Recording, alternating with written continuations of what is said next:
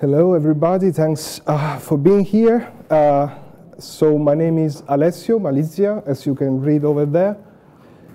Probably my British accent sounds Italian, because I'm Italian. I'm originally from Rome, the capital.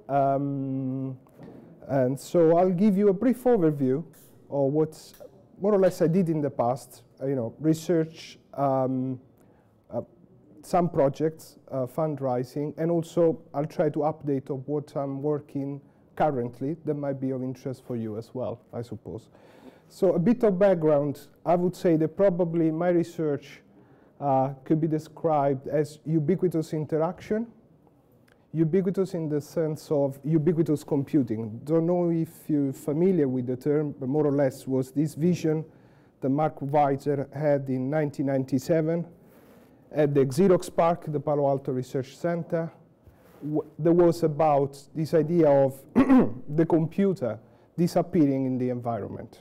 So going towards a more natural interaction for humans, and computer, sort of the idea that the computer will basically disappear from our desk and become part of our environment. So the environment would be more intelligent, and from another point of view, would offer a more natural interaction with people, right?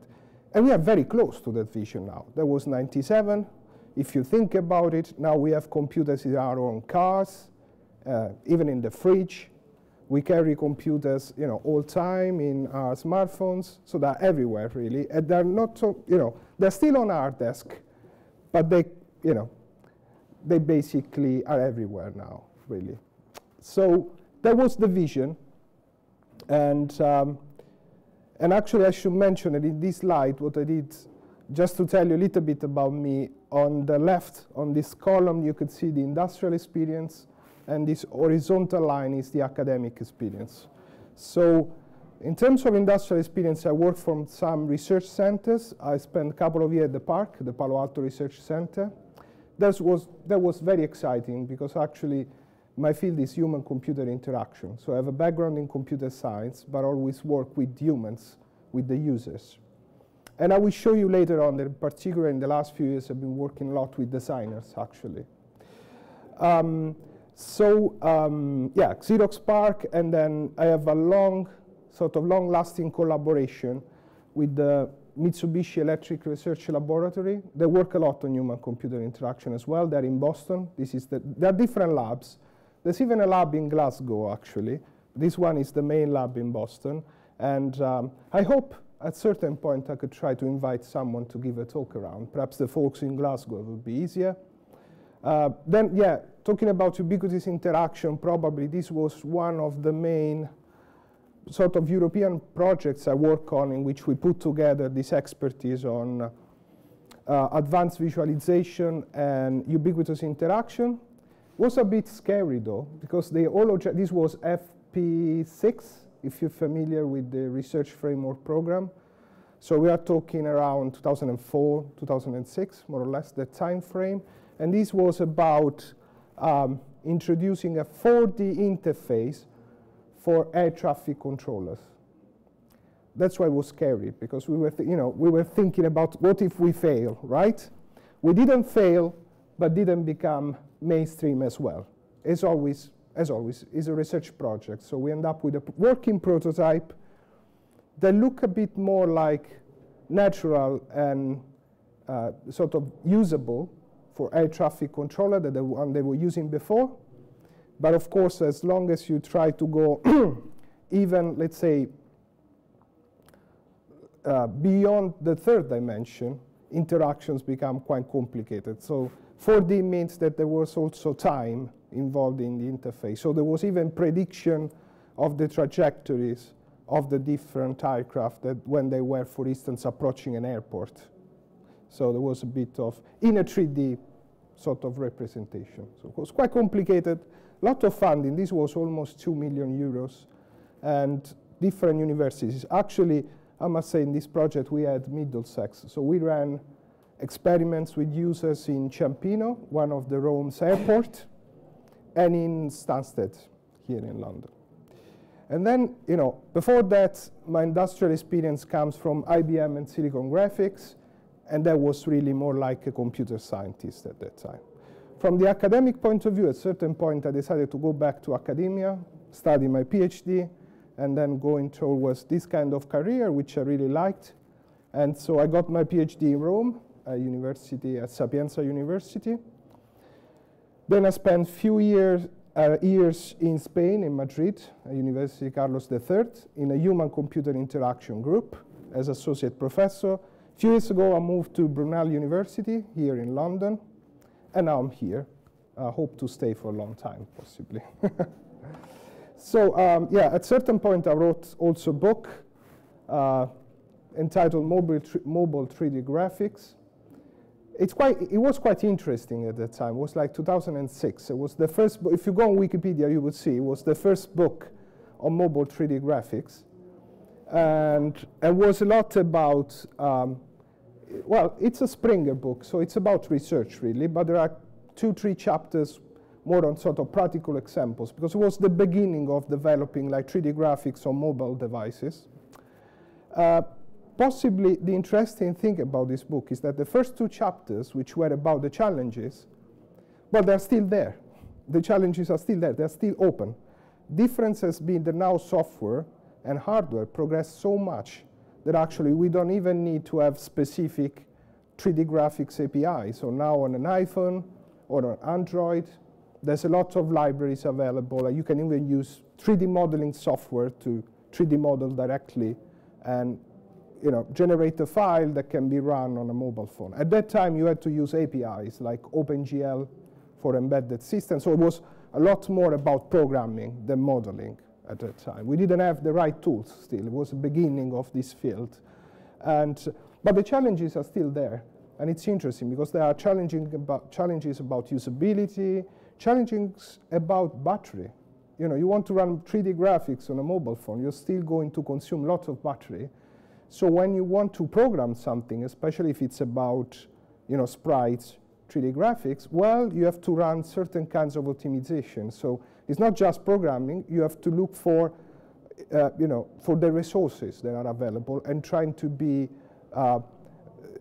let's say, tech-savvy in the sense of being very careful about consuming the power and resources of a phone. So I'll give you now a quick overview of different projects I'm working on and research and see whether you might be interested in something like that or perhaps in some of the topics, and we can discuss about it. So I would say I'll show you 4 main topics. So the first one I would call it pervasive computing is really a synonym of ubiquitous computing. So it's again about systems that disappear in the environment and are sort of natural for a user to interact with, and intelligent user interfaces. So for instance, one topic I've been working on is Internet of Things, which to me is actually a sort of an implementation of the ubiquitous computing vision, right? This is a vision that is coming. There's already a lot of buzz around Internet of Things. Basically, the idea is that over time, I think already now, there's more traffic on the internet generated by devices than by humans. And these are devices talking to other devices. So computers talking to each other, ideally to generate some intelligent behavior that can be useful for humans, of course. The ultimate purpose is to be useful for us, right? And in terms of Internet of Things, there are some frameworks around, but you can run a lot of interesting scenarios. So I think this can be a scenario of interest for you. This was an installation in a museum about the First World War. And you can see there's a sort of a transparent display there, and there's an artifact behind the display. So basically what we did, what was done was, there was an app, so basically the user could use his own mobile phone with the app, and by interacting through the phone, for instance, there were different controls, imagine, could act on the controls, and for instance, there was a servo motor below the artifact, so imagine the user could actually rotate the artifact and look at the artifact from all different perspectives without touching it, because that's something the museum didn't want, of course. At the same time, since the transparent screen is also digital, you could project like stories, videos on top of the object, right? You can even leave comments through your smartphone. So there was a sort of a collaborative interactions around artifacts, but also physical interaction. So you could really move or rotate the artifact, and this controlled by your phone. So it was basically the phone talking to the motors. So it was a kind of interaction between devices and with users at the same time. But this is a scenario. There might be many of those, right? In terms of pervasive computing, this is a prototype, and I will show you an evolution of this just at the end of this talk. This is probably the last development of this prototype. But mainly here, the idea is that we have many apps around. Probably we want to personalize those apps or do something with different apps, but that will require programming, right? And end users and customers can't program, and they don't want to learn programming just for doing some specific things, because it's hard to learn programming. So the whole idea here is block-oriented programming. Actually, in this system, you would see this is an interactive tabletop, so you can interact with your hands.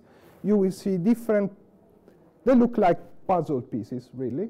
So whenever you drop your phone on the surface, you will see this halo appearing, and basically you can put together different services, like almost like a workflow. So one service would be the output, the input of one service will go into another, and the output of another can become the input of the following one.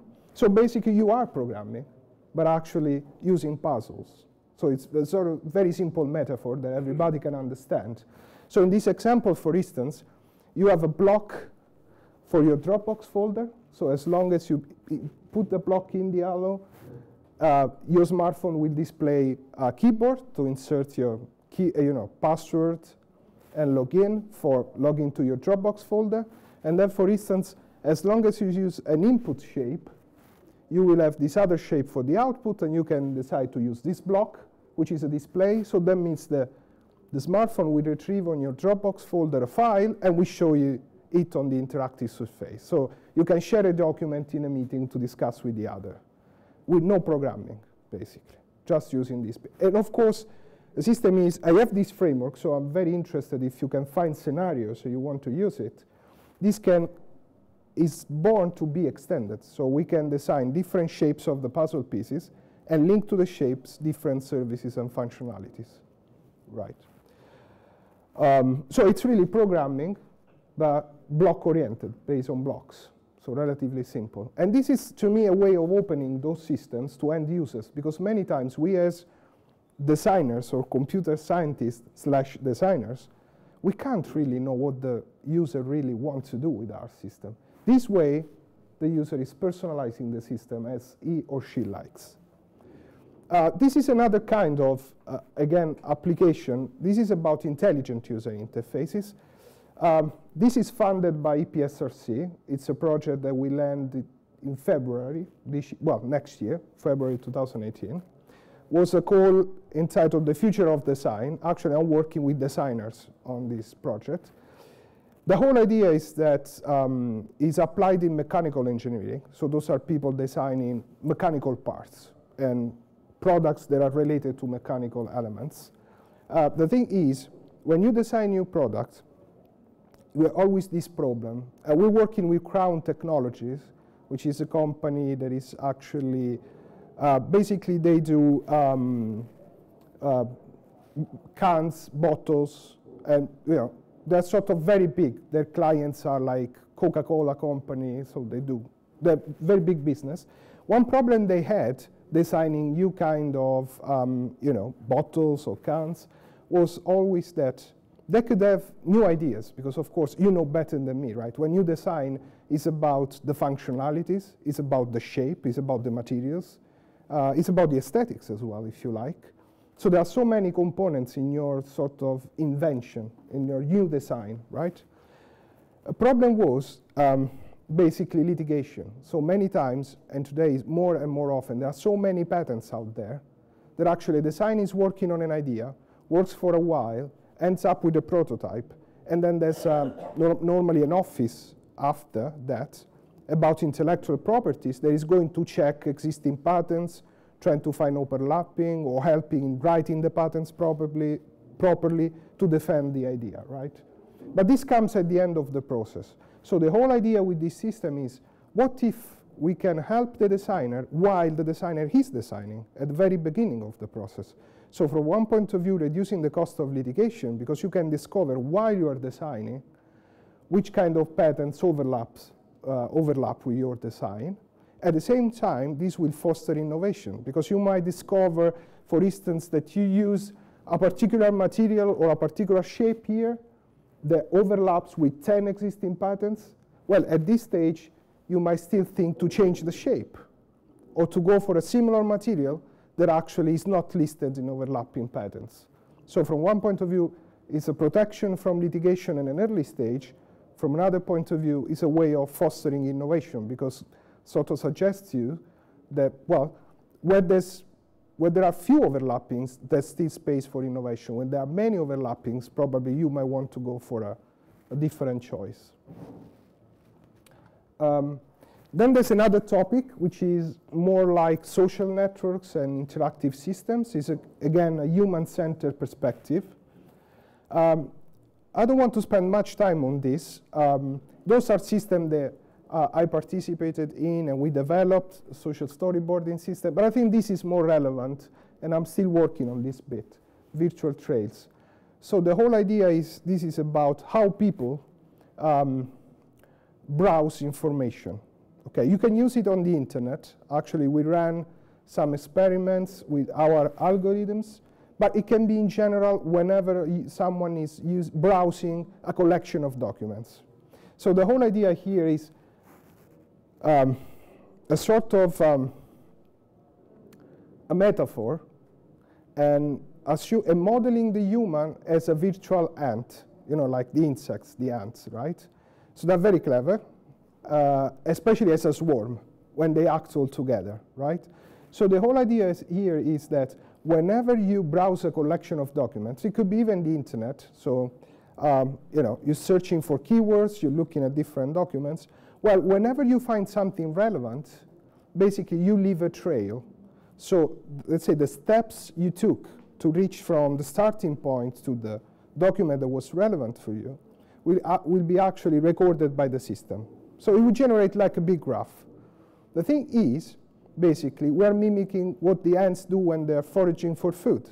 So whenever something relevant is found, well, that means that that path will be reinforced. So there will be some specific weights, some information that will tell us, look, someone found this path useful. And then useful for what? You want to also have some keywords understanding what the user did. The interesting bit about this kind of metaphor is that just like ants, we're mimicking pheromone. So if over time people change their choices because a new document appears and it's more relevant at that time with respect to old ones, actually those weights, those paths will evaporate, like that will happen in reality with the chemistry of the pheromone, basically. So it's also dynamic. It's not just a static graph, it's dynamic. We just published a paper where we compared this against Google, Yahoo, and Wikipedia search engine. We are close to Google, not as good as Google, but we're better than the Yahoo and Wikipedia search engine, okay? For some kind of specific queries, not in general, okay? So this can demonstrate to work very well for informational and transactional queries. So when you're looking for some information, facts, for instance, or when you're looking for instance, buying an item.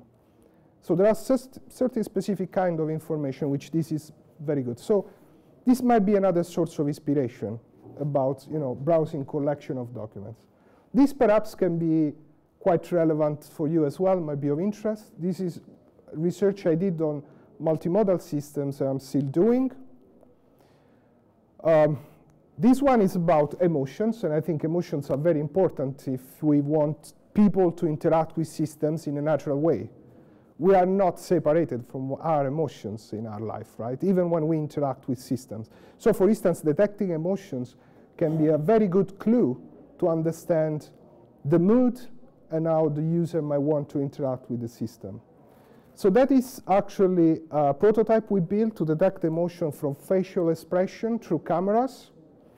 And we could detect more or less in a reasonable way sort of the 6 basic, there's some research on emotions, and we know there are different categories. One of the main categories is these 6, that goes from happy to surprise, angry, disgust, fear, and sad.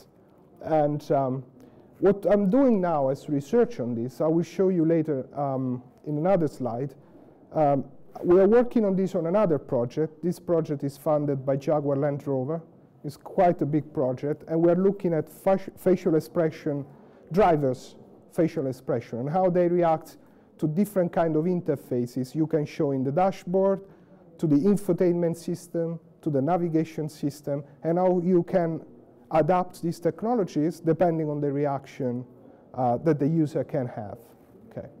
So I think this is something in design that can be very relevant. So now we have good technologies, really, relatively reliable to detect emotions, so we can think about how people interact with systems, considering emotions as well. This one, the collaborative interaction virtual puppetry, has been a work I did with a digital artist, Semi Ryu. She's an expert on Korean puppets. She won quite a number of awards, and now she moved to the US. Actually, she's teaching arts in University of Virginia, I suppose. It's like Commonwealth University of Virginia, I suppose. And what we did there was, again, I always designed the prototypes, but then worked with artists and designers to look together at the human side. I'm more kind of expert on the technology bit, but I really want to learn and try to speak another language, which is the language of designers, artists, looking at humans, because we want useful systems, really. So this was, the whole idea was to have a collaborative performance with those puppets.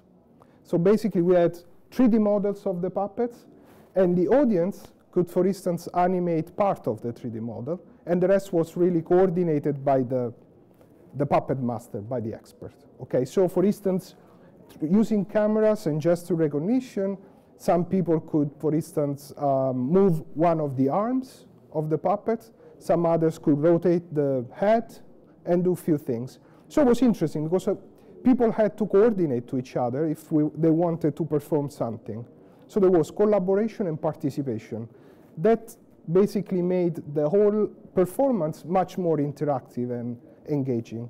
Especially we ran some experiments with kids, and they were super engaged, really, because they could even participate actively in the performance. And the performance was partially scripted, but of course they could change it, on the go. So it was quite interesting. And I'm still interested in developing this technology because now we have very low-cost devices like Microsoft Kinect, which you can detect gestures, and it's very low cost. So there's lots of things that can be done in sort of interactive performances actually involving the audience, right? This is one of the latest systems I'm working on, is an interactive display, okay? So the whole idea with interactive displays have a problem normally. And I saw some of those. Actually, I'm planning to see whether I can use those to test it in the library. I think there are 4 like problem with interactive display. Nobody really uses it. If you notice, there are people who use it the first time just to play with it a little bit, but they then won't use it. Why? Because there are mainly 2 big problems. One is called display blindness, and one is called interaction blindness. In this prototype, we sort of focus on interaction blindness. So display blindness mainly means that you go in front, you pass through or close to an interactive display, and you think there is just a display. It's not interactive. And unless the display has a way of detecting you and showing you that is interactive, you perhaps might ignore it. Might think that it's just marketing or just information, right? This is a typical problem with those, which are expensive, and then, they look nice, but they're not really used. And the interaction blindness is another problem that is a bit more specific, which is about, let's imagine that the display is able to attract the user, then the user has to discover how he or she can possibly interact with the display. So what are the gestures, what are the comments that can be given to the display. So we used in this display an avatar-based approach. So whenever the user gets closer to the display, this avatar will appear, and will actually mimic the movements of the user. So the user will know that the display is interactive, and moreover, instead of having a pointer, it's actually the user's own hands that can select different informations, play a video. This is actually installed and working in a university in Italy, and it's like an information kiosk, which is, I think, is something to consider because it's sort of very engaging for students. From a research point of view, let's say the step further that we did, that is about natural user interfaces, the way of trying to provide a natural interaction, has been to remove the click gesture. There is a classic problem here. Again, the user has to guess how to click. Which gesture is right for clicking? That's not natural at all, because we're mimicking the WIMP interface, the mouse, keyboard, into a completely different interface. But the majority of those systems, you always have to choose a gesture. It can be like, you know, a fist, or can be this gesture, like a push, to sort of say, I'm selecting this. In this system, we came out with a design so that the user doesn't have to click, but can still select and browse the information. So it's more natural. It's the way you interact with it. So basically here, what we did is, if you stay for a while, and we calibrate the amount of time, you know, with your hand on a content, that means you are selecting that content. And we compare it to similar systems with sort of a click gesture, and this is much more effective and simple for users. I'm trying to wrap up quickly, sorry. Took more time than I thought, so. This is really the last topic I've been working on, which is accessibility and universal design. So the whole idea is to make systems so that are accessible to many different people. So we're talking also about impaired, also about with people with some limitations, elderly. But actually, the principles are of universal design. So having this redundancy of information you will put in a system actually help users in general. So imagine a lift, right, that is accessible. So for instance, a lift, there is some speaker that would tell you the floor you're at. Of course, this is useful for people with low vision, because they can hear. But imagine you're carrying some bags, or you have a call on the phone. Well, you won't look right at the numbers. You won't look at which floor you are. So this redundancy of having a voice telling you which floor you are, even if you're not impaired, is very useful. Because there are many situations in which actually this redundancy of information are useful in general for users. And those are principles of universal design. So I can show you, this is a prototype that was installed on a wheelchair. So was this lady, this was in Spain, on a wheelchair. At that time, this was a few years ago, so not really iPad, but this was an ultra-mobile PC anyway, with a camera. And what we did was actually getting information about her position on the wheelchair and showing the corresponding, how's it called? I don't remember now. Not really Google Maps, but like the sort of the 3D real image of Google Maps. The Google, how do you call it? Yeah, Google Street. So Google Street. So that before choosing, you know, to go on a certain pavement or road, she could see if there were obstacles. Because many times they have this problem, right? They turn like a corner, and then there's a street that is too narrow, or there are some obstacles, and you don't know. Of course, this wasn't in real time, so we were relying on Google updating this information. But it's okay as a good sort of first approximation, because many of the things of the obstacles are there. They are like, you know, boulders or whatever that can actually prevent someone in a wheelchair to go through that route. So, and this is another example. This is an app used with augmented reality. So basically, as a map of a building in which you can see these augmented reality arrows that will show you evacuation routes in case of emergencies. Because one other problem is that when there's an emergency, we should read, you know, you go to a hotel, you should always read this plan for evacuation. Nobody really reads it, right? And when there's an emergency, you are panicking, and you need information quickly. So the whole idea here was to have an augmented reality guide that you could use on your phone, and while you were looking at a corridor, it would tell you exactly where to go through this augmented reality arrows. I can say one more thing quickly. The challenging bit here was really technology, because imagine there's a fire or there's a power cut. You can't rely on GPS in a building, because reception is very poor, if there is a reception at all. And we use Wi-Fi triangulation. So actually you can use the Wi-Fi routers that you have around to actually get an idea of your position quite precisely in a building. Thing is, we had like a challenge more. What happens during an emergency? There might be no power at all, power cut, so the router-based won't work. So what we did actually was create a sort of, we installed an OCR scanning code. So basically you could see from the names or the names of the room, the code of the room, or the names of people in that room could be actually coupled with a static map of the building. So worst case, you could scan the position, like the closest door with the name or a code, and then the system through a static map will know where you were, and we start to project this augmented reality anyway, in case there was no power, let's say. So there was an alternative. And then I would say, concluding, I can mention just a few things really about the latest project I'm working on. So those projects you see here are still ongoing projects. Some will finish next year. I mentioned two already, so the Jaguar Land Rover project and the EPSRC project on innovations. Perhaps it's worth mentioning this last one that I just started in September, so this will last 2 years. And if someone is interested and wants to help or have a chat about it, this is funded by the Norwegian Research Council. It will last 2 years, and it's about basically loneliness. So it's about trying to tackle with technology this big issue. And I saw the other day an article on The Guardian talking about UK with the same problem. So basically, elderly, old people, their family is abroad or is not close, and they could spend even like weeks or even a month without talking to anybody.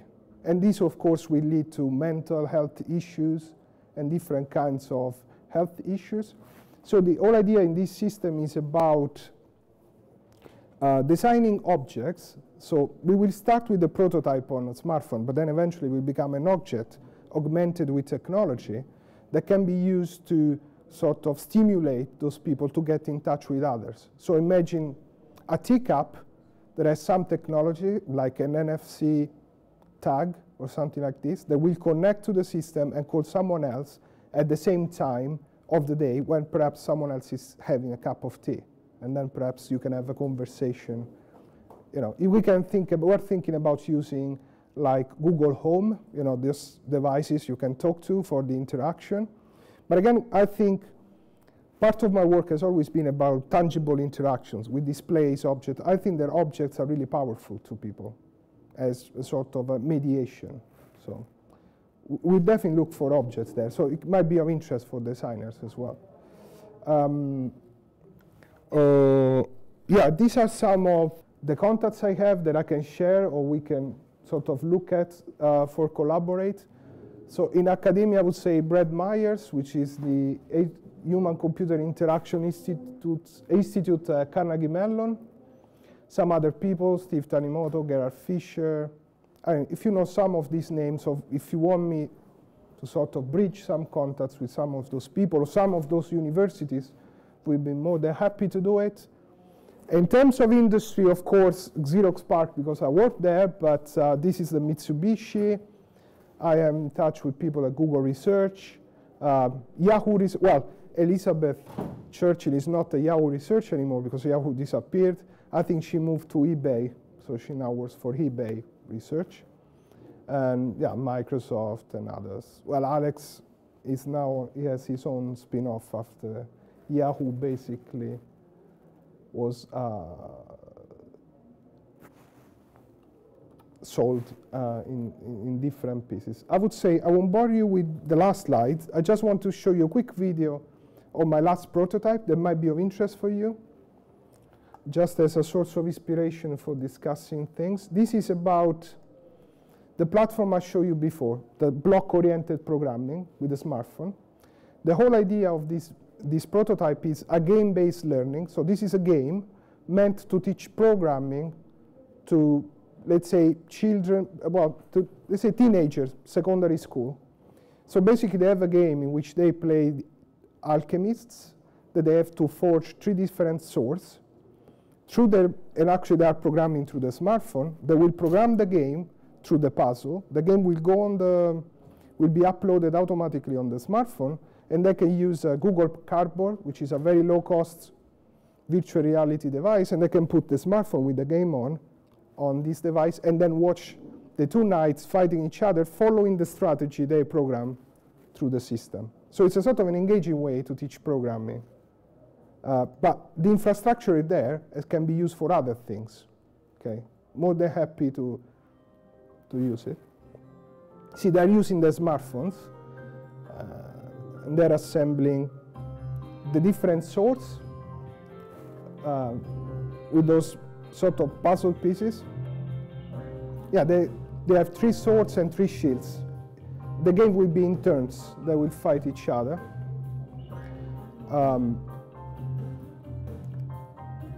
And so you would see we build around the hull a sort of a magnetic attraction, so depending on the shape, the pieces can be attracted or not. Like that one won't fit because it's squared, so will be, of course, every element they use will cost a certain amount of energy points and will give you a certain amount of force points. So you want to try to optimize spending energy points for force points. And through that mechanism, actually, we're teaching programming. Then you have the 3 swords, then you're going to forge to put together a shield, and when you finish, the game is on your smartphone. You programmed it, basically. Now you can put it on your Google Cardboard, and in virtual reality, you can see the 2 knights fighting each other, following the strategy you programmed, right? And then, well, one eventually will win. These are 2 students that were my guinea pig. Okay, well, thank you. Thank you for that.